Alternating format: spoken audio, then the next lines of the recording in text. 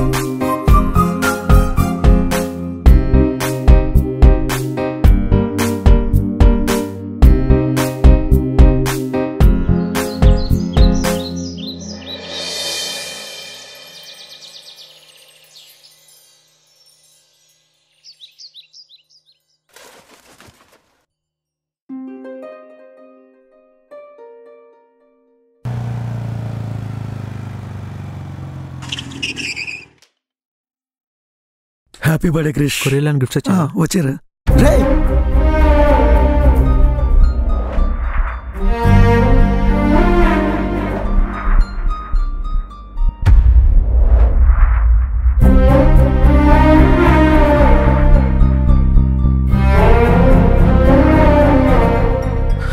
అరే పవన్, కొరియన్లో వచ్చిన గిఫ్ట్స్ ఎక్కడా? అక్కడ రా.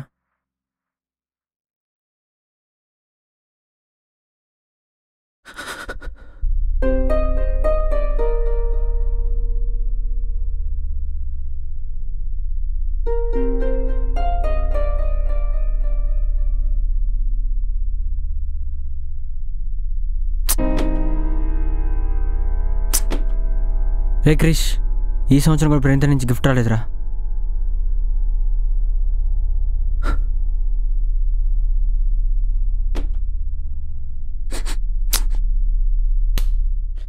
రే క్రిష్ ఎక్కడికి?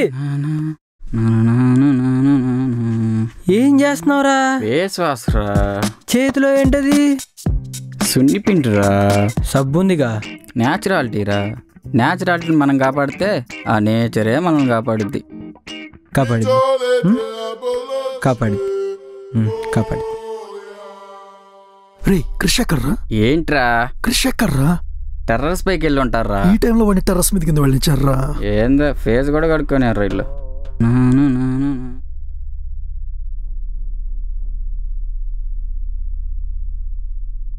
కింద అడిగితే నువ్వు టెర్రస్ మీద ఉన్నారు.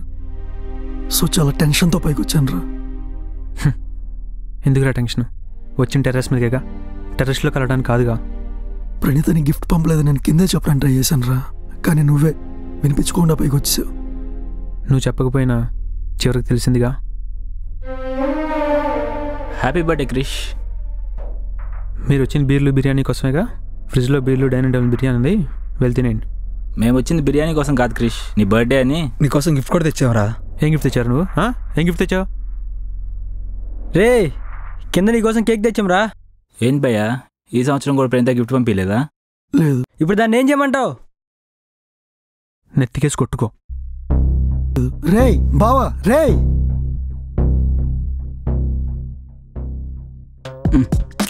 చూసుకొని వెళ్ళండిరా. ఏంట్రా వాడు కేక్ కట్ వెళ్తున్నాడా ఏంటి? అవును, నీకలా తెలుసు? వారిని 2 ఏళ్ళ నుంచి చూస్తున్న కథేరా ఇది. ప్రతి సంవత్సరం ఈ రోజు వాడు బర్త్డే కావడం, ప్రేంతానికి గిఫ్ట్ వస్తుందని వాడు ఎదురు చూడటం, వాడికి వచ్చేస్తాం మేము కేక్ తేవడం, ఆ అమ్మాయి దగ్గర నుంచి గిఫ్ట్ రాకపోవడం, వాడి ముఖాన్ని పేసిన కేక్ ఇలా మా ముఖం మీద కొట్టిపోవటం. 2 ఏళ్ళకి ఇదే కథ. పవన్ సిగరెట్ ఇవ్వరా.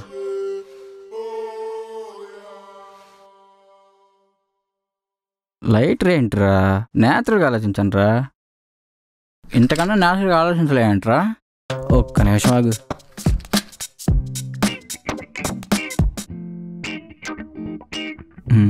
రాలేంట్రా?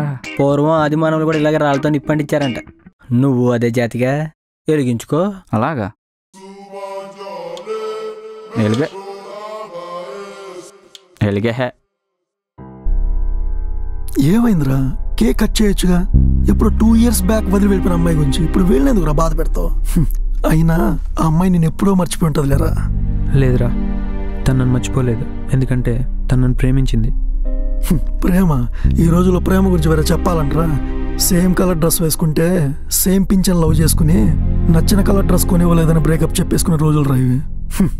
ఈ రోజుల్లో నువ్వు ప్రేమ గురించి మాట్లాడుతుంటే నాకు నవ్వే వస్తుంది.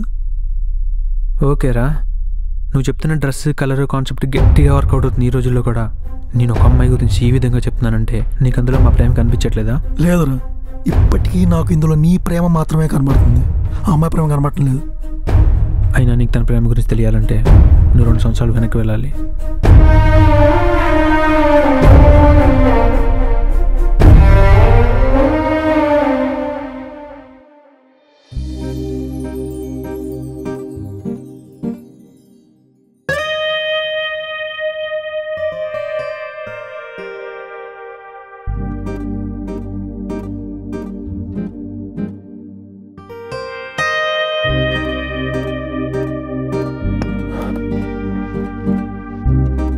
ఏంట్రా లేట్?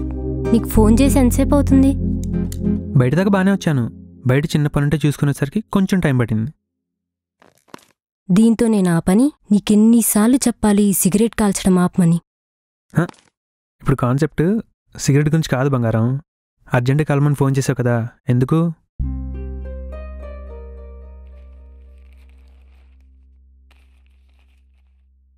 మాస్టర్స్ చేయడానికి యూరప్ వెళ్ళాలి. 3 years వరకు అక్కడే. ఈ విషయం నీకు చెప్దామనే రమ్మన్నాను.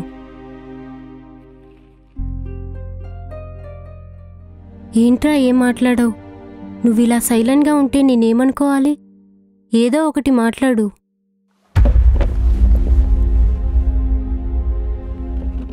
లేకపోతే అసలు ఎవరినడిగి నిర్ణయం తీసుకున్నావు? అంత దూరం వెళ్ళి నువ్వు ఎలా ఉండగలను అనుకుంటున్నావు?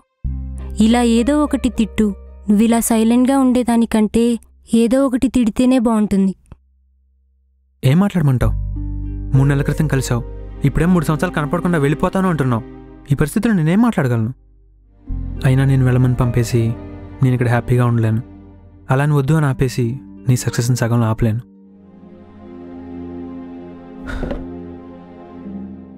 ఏం చెప్పాలో అర్థం కావట్లేదు ప్రణీత. నీ ఇష్టం క్రిష్. నువ్వు వెళ్ళు అని చెప్పు, బ్యాగ్ సర్దుకుంటా. వద్దు అని చెప్పు, వీసా పాస్పోర్ట్ చించేసి ఇక్కడే ఉండిపోతా.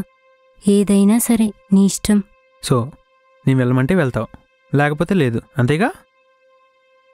అంటే నువ్వు నా నుండి దూరంగా వెళ్ళటానికి నీ కాళ్ళకి నన్నే చక్రాలు తొడగమంటావా?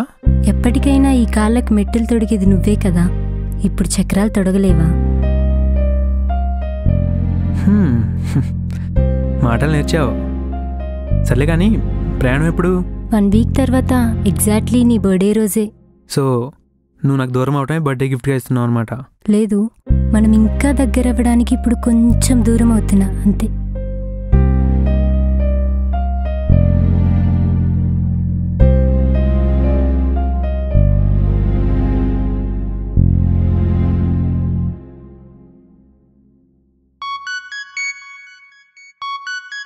హలో క్రిష్, ఈరోజే నేను వెళ్ళేది.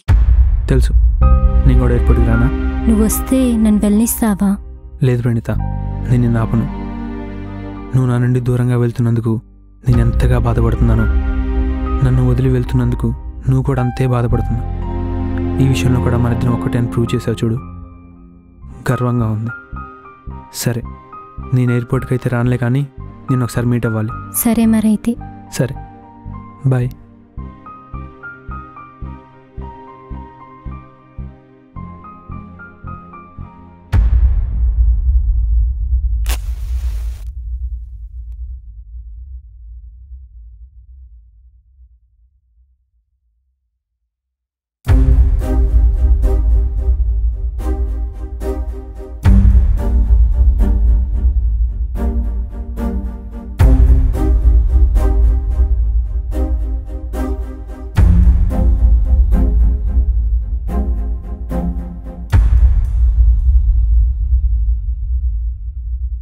ఫ్లైట్ ఎన్నింటికి? రేపు నైట్ 9:30కి హైదరాబాద్లో ఫ్లైట్. ఇవాళ నేను అన్నయ్య హైదరాబాద్ వెళ్తున్నాం. నేనిలా దూరంగా వెళ్ళి మనం హ్యాపీగా స్పెండ్ చేయాల్సిన కాలాన్ని వృధా చేస్తున్నానా? ఈ కాలం వృధా అవుతుందని నువ్వు బాధపడకు. నువ్వు తిరిగి వచ్చిన తర్వాత నా ఒక్క కౌగిలింతలో ఈ వృధా అయిపోయిన కాలం మొత్తాన్ని వెనక్కి తెచ్చేస్తాను. నువ్వు చూసి తట్టుకోలేని నా కన్నీళ్ళు ఆపుతున్నానే కానీ నా గుండె పడే బాధను మాత్రం దీన్ని తెలియకుండా ఆపలేకపోతున్నాను పెడతా.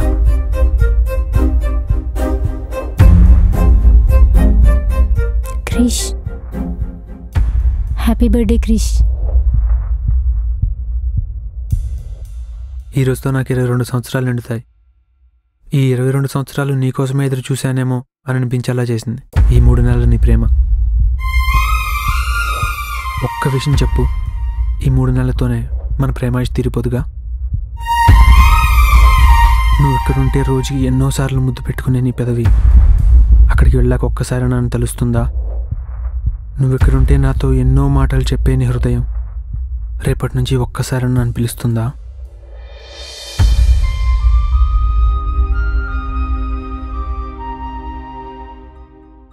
నువ్వు అడుగుతున్నావు కాబట్టి చెప్తున్నా. నీ రూపంలో ఉన్న నన్ను ఇక్కడే వదిలేసి నా రూపంలో ఉన్న నీతో అక్కడికి వెళ్తున్నట్లుంది క్రిష్. నువ్వంటే నాకు అంత ఇష్టం. కానీ ఒక్క విషయమే నాకు చాలా బాధగా ఉంది. ఏంటది? నేను నీ దగ్గర లేకపోతే నువ్వు సిగరెట్లు ఎక్కువగా కాలుస్తావేమో అని బాధగా ఉంది. ఆ విషయం గురించి నువ్వు బాధపడకు. ఇక్కడున్న నువ్వు హ్యాపీగా లేకపోతే ఇక్కడున్న సిగరెట్ నాకు ఎలా ఆనందాన్ని ఇస్తుంది? సరే మరైతే త్వరగా వెళ్ళి త్వరగా వచ్చేస్తా. వెళ్ళటం ఆలస్యమైనా పర్లేదు, రావటం మాత్రం ఆలస్యం చేయకు. Okay, bye.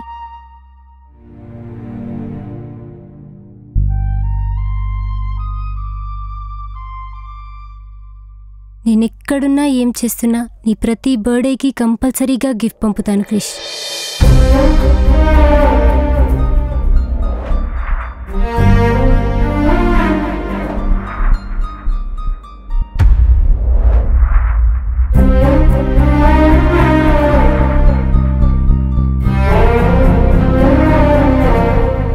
మరి నేను ఇంతలా లవ్ చేసిన అమ్మాయి 2 years నుంచి గిఫ్ట్ ఎందుకు పంపట్లేదురా?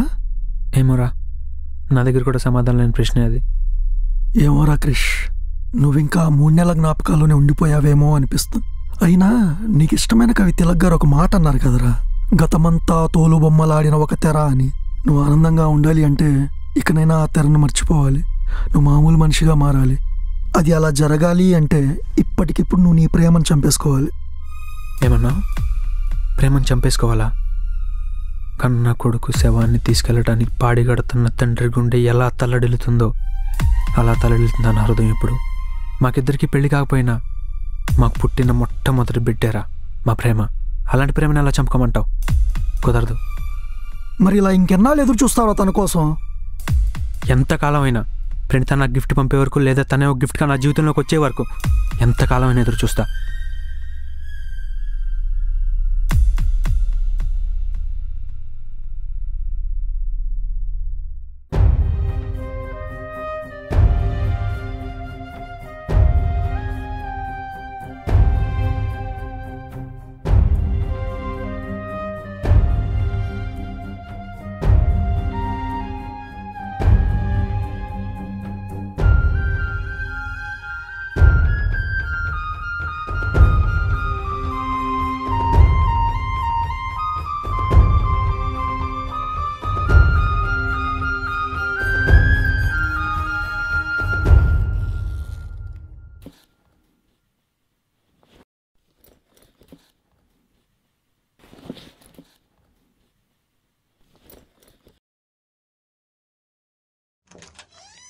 రేయ్,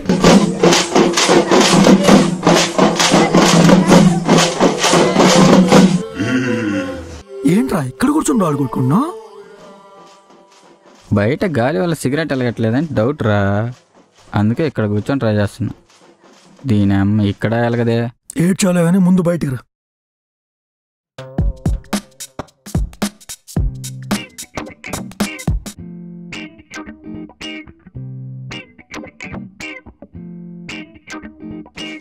చిన్నప్పటి నుండి ఇంటికి వెళ్తున్నాను.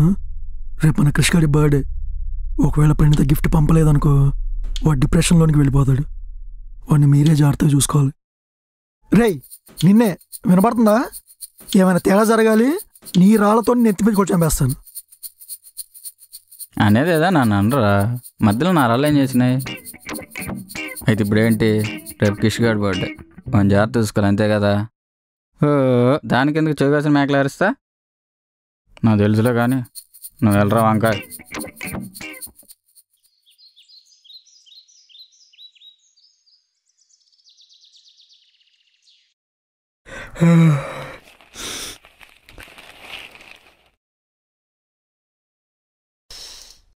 Happy birthday darling. Happy birthday రా. ఎక్కడికి? జిమ్కా? లేదురా, పైకి వెళ్ళి వర్కౌట్ చేసుకుంటా. ఈ 3 సంవత్సరాల్లో నీలో వచ్చిన మార్పు ఏదైనా ఉందంటే షేవింగ్ చేయకపోవడం వల్ల పెరిగిన గెడ్డం, జిమ్ చేయడం వల్ల వచ్చిన బాడీ. ఇవి తప్పితే నీలో వచ్చిన మార్పే లేదురా. ఒరే, సీఏ అవటం వల్ల వచ్చిన జాబు, ఆ జాబ్ వల్ల వచ్చే శాలరీ ఇవన్నీ కనిపించట్లేదా? ఏడ్చేదేదో డైరెక్ట్గా ఏడు. 3 సంవత్సరాల నుంచి ప్రణిత గిఫ్ట్ పంపలేదు, అయినా పిచ్చోళ్ళ తన కోసం గెడ్డం పెంచుకొని ఎదురు చూస్తున్నావు. ఇలా అను. ఈ డొంక తిరుగుడు మాటలని ఎందుకు? రే అది కాదురా. అయినా నీకు 3 నెలలుగా పెంచుకున్న గడ్డం కనిపిస్తుంది కానీ 3 సంవత్సరాలుగా తన మీద పెంచుకున్న ప్రేమ కనిపించట్లేదా? అయినా నువ్వేదంటున్నావను, ఆ శివగడేది అన్నాడను, నేను ప్రణితాన్ని మర్చిపోనురా. రే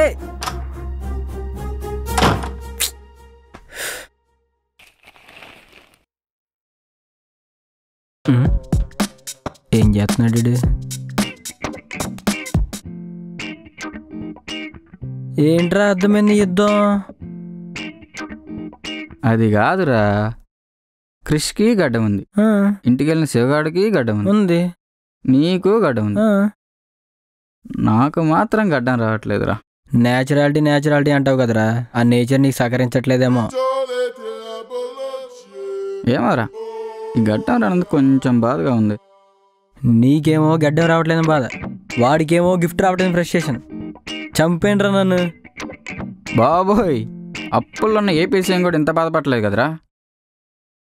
ఇంకెన్నాళ్ళు ప్రణిత ఈ అవమానాలు నా జీవితంలోకి త్వరగా వచ్చేయచ్చు కదా.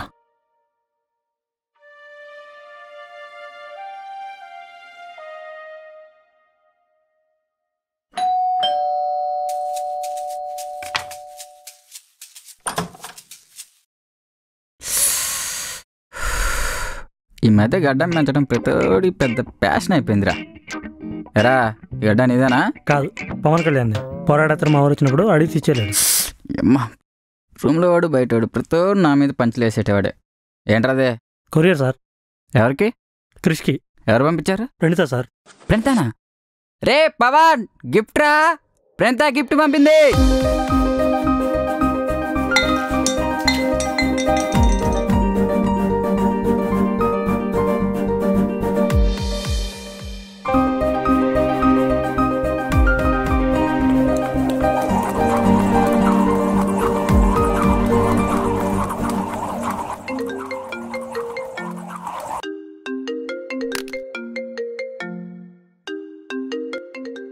సారీ చెప్పడానికి ఫోన్ చేస్తున్నట్టున్నాడు.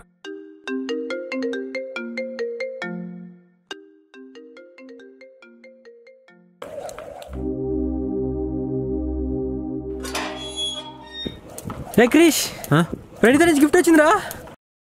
ఏంట్రా? ప్రణిత నుంచి గిఫ్ట్ వచ్చిందిరా.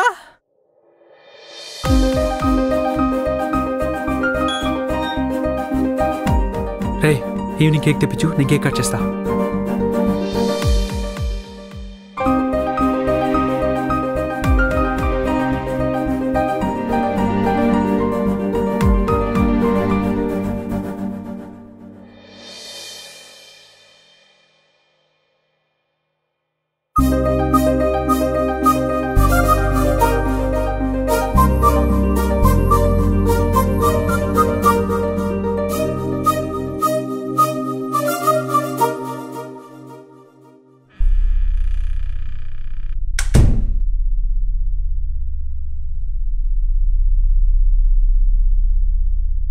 ఏ క్రిష్, ఏమైందిరా?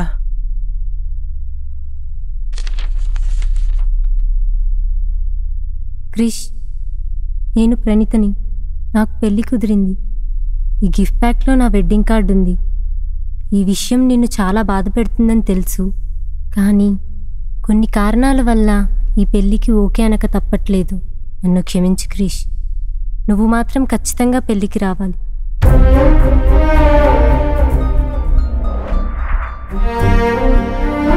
క్రిష్ ఏంట్రా ఇది? లేదురా, ప్రణీతకు ఖచ్చితంగా ఈ పెళ్లి ఇష్టం లేదు. తనకు బలవంతంగా పెళ్లి చేస్తున్నారు. రేపు ఇచ్చినా కొడుక, నీకు ఇంకా అర్థం కావట్లేదేంట్రా తను నేను మోసం చేస్తుందని? ఇవేం పట్టించుకోకుండా దాని గురించి ఇంకా పాజిటివ్గా మాట్లాడుతున్నాం. చూడు ఈ వెడ్డింగ్ కార్డ్ చూడు. ఈ వెడ్డింగ్ కార్డ్ చూసి అన్న సిగ్గు వస్తుందేమో. ప్రణీత వేస్ కృష్ణ కుమార్ అంట. చూడు ఎంత పెద్ద పెద్ద అక్షరాలు రాశారు, కృష్ణ కుమార్. నిన్ను వదిలేసాడు కృష్ణ కుమార్ పెళ్లి చేసుకో. కృష్ణ కుమార్ అంటే అరే బా, కృష్ణ కుమార్ అంటే నువ్వే కదరా?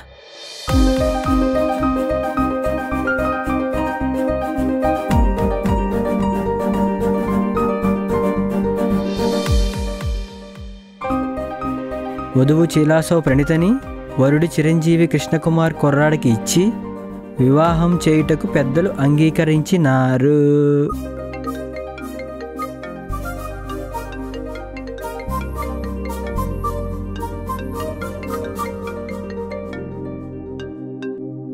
హలో క్రిష్, నేను ప్రణీతని. గిఫ్ట్ ఎలా ఉంది? నచ్చిందా? ఎక్స్పెక్ట్ చేయలేదు. మన వెడ్డింగ్ కార్డ్ని గిఫ్ట్గా పంపిస్తావని అస్సలు ఎక్స్పెక్ట్ చేయలేదు. నా ఫ్రెండ్స్ అందరూ నన్ను చాలా అన్నారు, నువ్వు నన్ను మర్చిపోయావని, వేరే ఎవరినో లవ్ చేసావని. కానీ నేను మాత్రం నీ గురించి ఎప్పుడు పాజిటివ్గానే ఉన్నాను. 3 ఏళ్ల క్రితమే నా ప్రాణాన్ని నీకు ఇచ్చాను. ఇప్పుడు ఈ దేహాన్ని వేరే వాళ్ళకి ఎలా ఇవ్వగలను? నీకింకో గుడ్ న్యూస్. ఏంటిది? రేపు నేను అన్నయ్య ఇద్దరం నీ దగ్గరికి వస్తున్నాం. సరే, I'll be waiting. Okay, bye. Bye.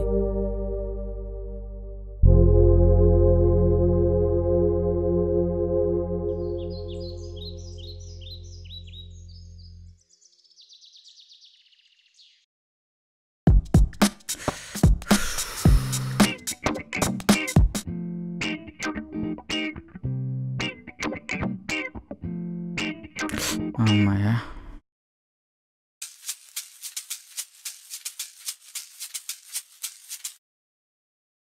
ఎరా ప్రకృతి ప్రకాశం, ఎక్కడికి బయలుదేరా? రాళ్ళు బయలుపోయినాయి మామ. కొత్త రాళ్ళు తెచ్చుకుందామని అలా బయటకు వెళ్తున్నా. లిఫ్ట్లో నుంచి రావచ్చు కదరా? న్యాచురాలిటీ మామ. న్యాచురల్ మనం కాపాడితే ఆ నేచరే మనం కాపాడుద్ది. అంటే ఇప్పుడు 5 ఫ్లోర్ల మెట్లు దిగుతానే వచ్చావా? అంతేగా మామ.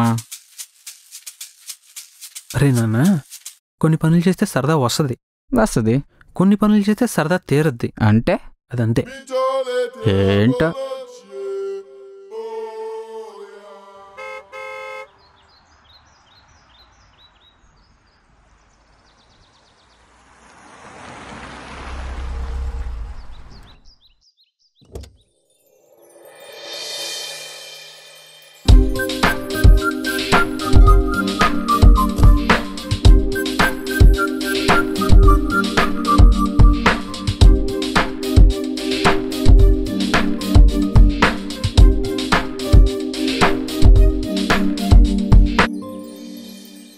ప్రయాణం ఎలా జరిగింది? ఈ 3 సంవత్సరాల్లాగానే ఈ 3 గంటలు కూడా నీ ఊహల్లో గడిచిపోయాయి. అవును, మీ అన్నయ్య వస్తాడన్నా వేడి? అన్నయ్య,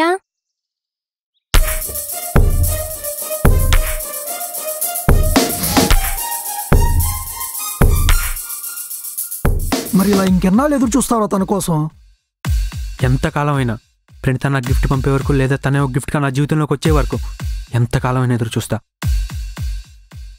ఇంకెంతో కాలం అవసరం లేదు క్రిష్. జస్ట్ 1 ఇయర్ వెయిట్ చేయి చాలు. నా చెల్లెలు ప్రణీత నీకు భార్య అవుతుంది. నా ఫ్రెండ్ క్రిష్ నాకు సొంత బావ అవుతాడు.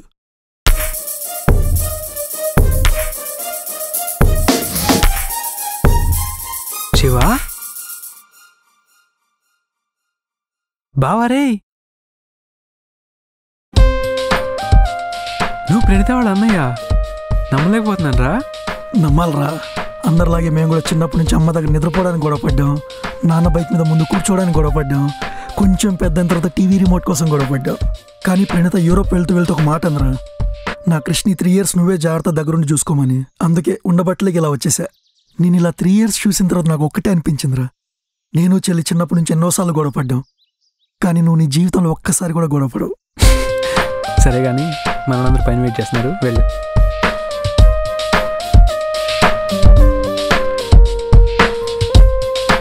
అవును, ఆ 2 సంవత్సరాలు గిఫ్ట్ ఎందుకు పంపలేదు? నేను నీకు పంపించే నెక్స్ట్ గిఫ్ట్ ఏదైనా అది నా పార్ట్ ఆఫ్ లైఫ్ అవ్వకూడదు, నా లైఫ్ అవ్వాలి. ఇంతకీ మన మ్యారేజ్ డేట్ ఎప్పుడు? అదేంటి నువ్వు వెడ్డింగ్ కార్డులో చూడలేదా? మన ఇద్దరి పేర్లే చూశాను, ఇంకేం చూడలేదు. 7th May early morning 4:45కి. అంటే ఆ చంద్రకాంతిలో పెళ్లి చేసుకొని ఈ సూర్యకాంతిని హారతిగా తీసుకొని మన జీవితం మొదలు పెట్టబోతున్నాం అనమాట. ఇంతకీ నీ బర్త్డే ఎప్పుడు? అది కూడా తెలియదా? నువ్వు ఉన్న 3 నెలలు నీ బర్త్డే రాలేదు, ఆ తర్వాత తెలుసుకోవాల్సిన అవసరం రాలేదు. 7th February. 7th Feb అంటే మన మ్యారేజ్ డేకి నీ బర్త్డేకి 9 months గ్యాప్ ఉందన్నమాట. అయితే ఈలోపు నేను కూడా నీకు గిఫ్ట్ ఇచ్చేస్తాను. ఇది నాకు మాత్రమే కాదు, మన ఇద్దరికీ కూడా గిఫ్టే.